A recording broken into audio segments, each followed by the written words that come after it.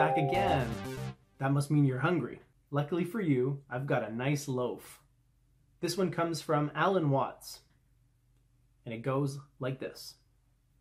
When a person no longer confuses himself with the definition of himself that others have given him, he is at once universal and unique. I love it when someone takes an idea that I've been struggling to verbalize and expresses it clearly and simply. In this particular case, Alan Watts is describing what I like to call the human paradox, which is the seemingly contradictory nature of human beings. The fact that we are both unique as individuals and universal as a collective. To me, it's like an onion. There are so many layers to a human being. And as you start to peel those layers back, you realize that at the very core, we're all very, very similar. That's the universal aspect that Alan Watts mentions here. But if all you do is look at the surface of the human animal, what you're seeing is the unique layer, the unique appearance, the unique personality, the unique mind with its ideas and its beliefs and its unique experiences.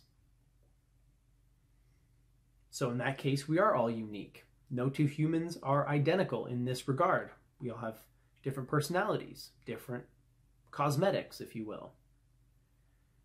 But as you keep peeling those layers, you start to realize that though the ideas within the mind differ, the mind is universal. It functions the same in all peoples, regardless of their cultural or religious or political background. You also see that the human body is universal. Some people are taller, some people have black hair, some people have blonde hair, some people are very short. These are cosmetics.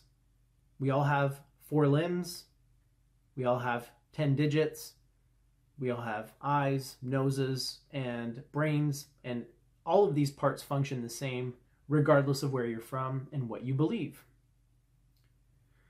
So you see that there is this paradox to human nature. As individuals, we're unique, but taken together as a whole, we are universal, one and the same. So what Alan Watts tells us further is that when a person stops identifying with the definitions that others have given them, then, and only then, will you be authentic and at the same time alike with all other human beings. Because people are always defining you. People are always assessing you and labeling you and trying to fit you in the little boxes that bring them comfort. Nobody likes an unknown. Nobody likes ambiguity. We have this craving for certainty and confidence. And so when we meet a person, we're immediately trying to fit them into a category. What Alan Watts tells us is that if we identify with those categories, then we're neither unique nor universal. We're asleep.